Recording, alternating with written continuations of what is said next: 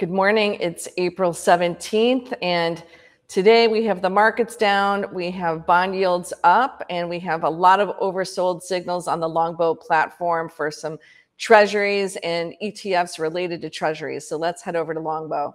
What do we see here today? I am showing you the spine. We're in the middle of the range, so that's obviously the S&P 500 ETF.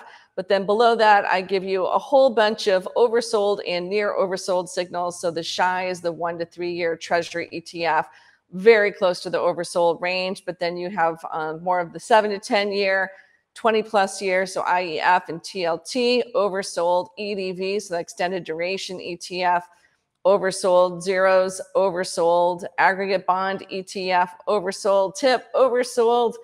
The BNDD hugging that green line, so really close to being oversold. And then EMB, so emerging market bond ETF, oversold. So what does that tell you today? Should you be selling? No.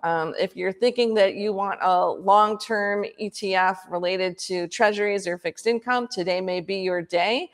Obviously, there's some concerns that there's some strength in the market for both consumers and corporates, which means there could be a couple of more hikes than people have been pricing in, and maybe not those cuts. And when that happens, yield goes up, and it means that bonds or fixed income go down. And that's really what we're seeing today.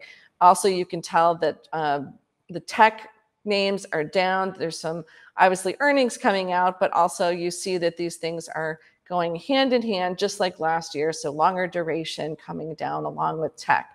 Really simple patterns, but what it does is if you miss the first decline in rates, meaning that your bonds are the ones you should have bought, were rallying, this may be your opportunity. So you can take a look here.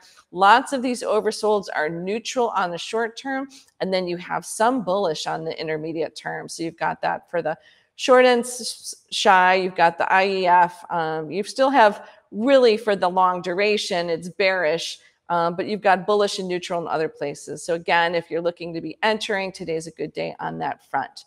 We'll catch you back tomorrow, obviously full of earnings seasons, lots of patterns that I think we're going to be able to recognize for you to make your decision-making a little bit easier.